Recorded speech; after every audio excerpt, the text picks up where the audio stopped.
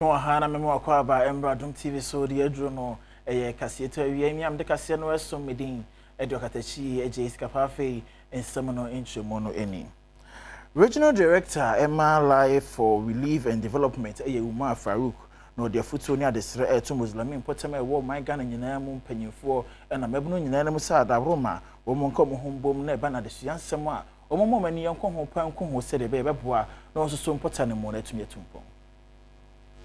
Wadi futu ama Muslimi community ni se womo enwe se womo de womo ebehye adesua eho niemam se ne womo ebetimi akọ ninim daachi netimi so aboa enchirima sa efutue Regional Director a ono eneda Life for Relief and Development ano Omar Farouk enedi tudwa abra na womo commission Imam Al Bukhari Islamic Learning Center ewoja sikan. Let us remember the importance of education in shaping the future of our society.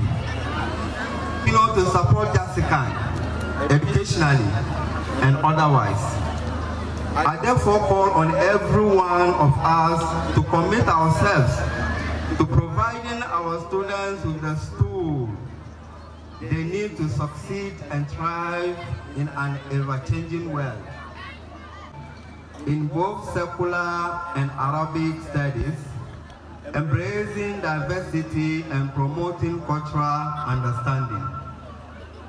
These schools stand as a symbol of hope, opportunity, and excellence.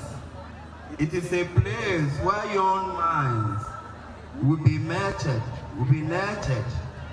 knowledge will be imparted, and values will be instilled. Jessica Municipal Coordinating Director Enso Edefutu Emma Enuanumi Efa Adesua ho nsem ho. As we commission this academy, let us commit ourselves to upholding the values of integrity, the values of respect and excellence in all that we do.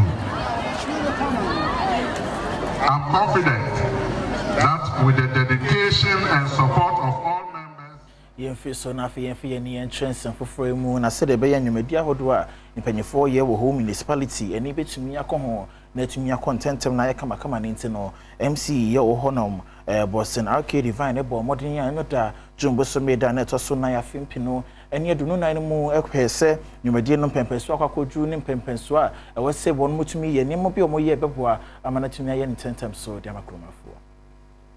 Municipal Chief Executive Asisi womo ayene parliamentary candidate ama MPP amanyoko no ene ne mpenifo abo apro akohwe project awodo a ekoso ewo ne mpatem astrotef wo bi a womo etwa afa ho ene project awodo bim ne ho ana odi tudwa se sika ewo ho a womo ehwese project no contractor wo ye esu adwuma no ebeye ne ntem ama bibia akonenim. This is a facility coming from Home Municipal Assembly coffers. Loan facility the president has contracted and given part of that loan to Home.